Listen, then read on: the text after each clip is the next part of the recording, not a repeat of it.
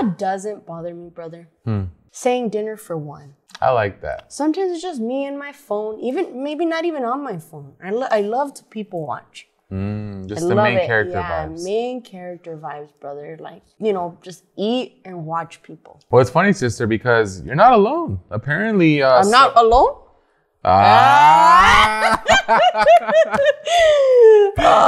yeah, but apparently, solo dining at restaurants is actually booming. Oh. So single person reservations have risen 29% at American restaurants over the last 2 years. Damn, 29%? So apparently researchers believe that the pandemic made us, feel better about being alone.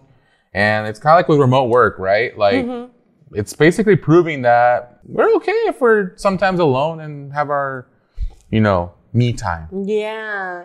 And honestly, brother, my social battery is so low at the end of the day because, like we communicate with a lot of people. We do social media, so we have to be like constantly like looking at it the whole day. So it's like I feel so drained. So I just want to chill and unplug. And I feel like just eating and just dining out and just by myself, being with me, it's the best. At your own pace. Yes. You want to be quick. You want to be slow. You don't have to talk to none other than the waiter.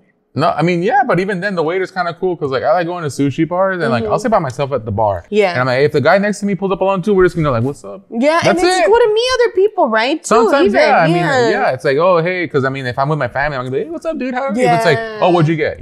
Cool. Like, we bro out and then it's like, all right, bet. Yeah. And we're then focused, alone again. Yeah. My thoughts. So I can get with this. I see, more people should do this. I feel like my wife would never. She gets too scared. She's like, no, I can't go alone. I'm like, bro, just go. Like, no one cares. But I'm glad 29% of people have, taken more of this on and do it better for themselves. Oh, for sure. Treat yourself.